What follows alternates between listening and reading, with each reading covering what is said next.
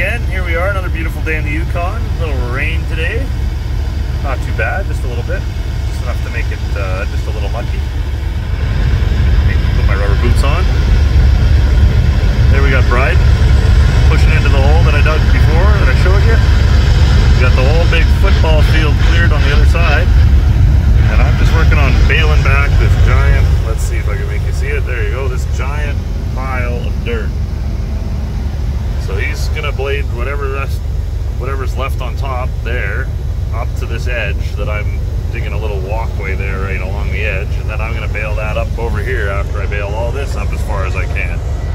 So that's what I'm doing today. I'm baling. We're just gonna watch Brian here for a second, and I'm gonna roll the joint.